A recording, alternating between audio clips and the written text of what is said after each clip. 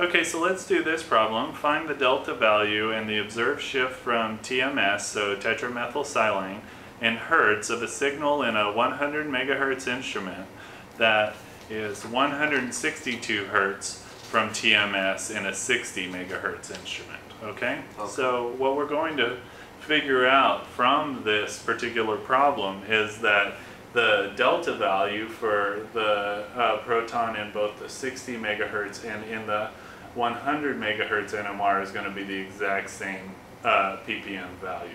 Okay? So the way you need to do this, the first thing you need to do is remember the equation for figuring out ppm. So it's going to be delta equals the frequency of the hydrogen minus the frequency of TMS divided by the frequency of the spectrometer, the NMR, okay? So here we can times 10 to the 6 ppm, okay? So these all have to be in the same frequency unit. So if this is in megahertz and these are in hertz, we're going to have to convert them, okay? So remember how to do that. But let's figure out what the delta value is first, okay? So we've got the equation for it. So the proton shift, it tells us, is 162 hertz, right? So 162 hertz. And remember, TMS, right, is always 0 hertz, right? So divided by, so the frequency of the NMR is 60 megahertz, or 60 times 10 to the 6 hertz, like that. Is that okay for me to just do megahertz that way? And then we're just going to say times 10 to the 6 ppm. And hopefully you see the 10 to the 6's get canceled out there. Okay? So let's reduce this. So it's going to be 162 hertz divided by 60.0 times 10 to the 6 hertz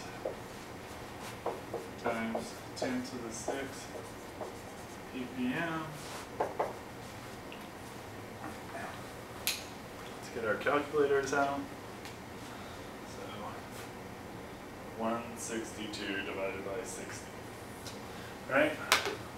And to do it to 3 sig figs, it's going to be 2.70, right? But hertz has been canceled out, right? So that has also been canceled out, so we get ppm. Like that. Okay? So that's how we figure out, well, what's the delta value here? Now it wants us to know, well, what's the number of hertz that the proton is shifted if we have it on a 100 megahertz NMR, okay? So remember, the delta value doesn't change, okay? So we have that up here now, okay? So let's write that in. 2.70 ppm. Okay, and it also said that our NMR no longer is a 60 megahertz NMR, but a 100 megahertz NMR. Okay, and now what are we looking for? Is the value of the proton, okay? And remember, we know the frequency of TMS is 0 hertz. Okay, because that's our standard, right? Yes. Okay, so let's just go. I'm going to erase everything except for this so we can keep that in our heads to, you know, kind of rearrange the equation.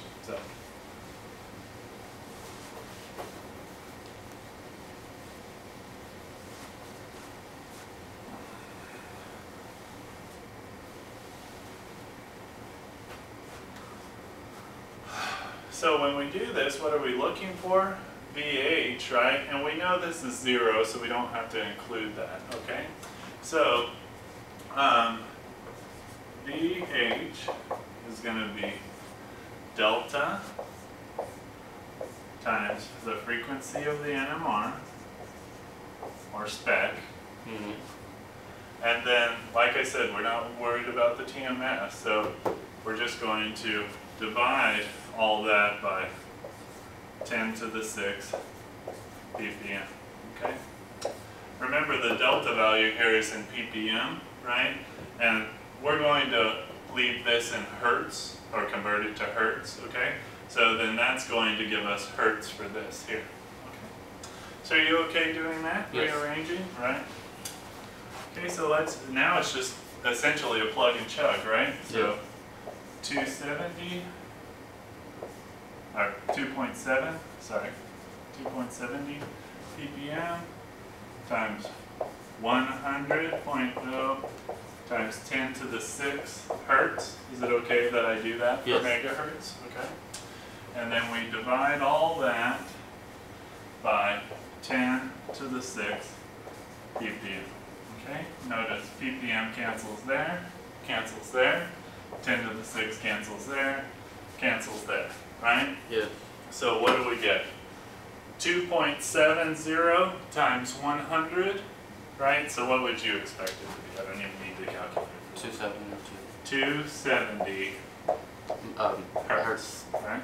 So that's where the same proton you would find that initially was at, what was it, 162 hertz, right, on a 60 megahertz.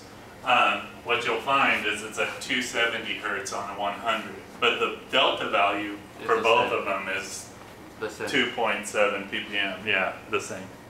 Any questions on this one? No questions.